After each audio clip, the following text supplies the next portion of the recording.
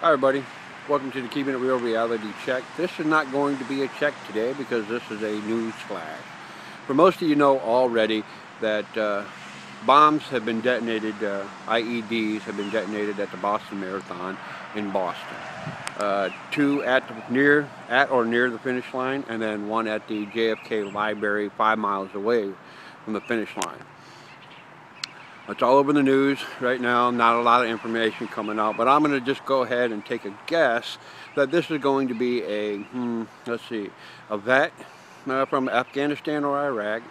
He's suffering from post-traumatic stress syndrome, or it's a sovereign citizen political psychopath. At least that's how they're going to label him, folks.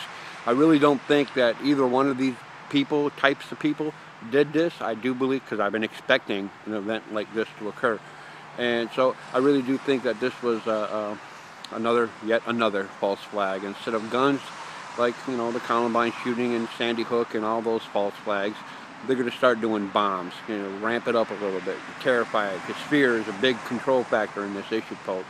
So this is not going to be long. This is going to make anything. This is just me taking a guess.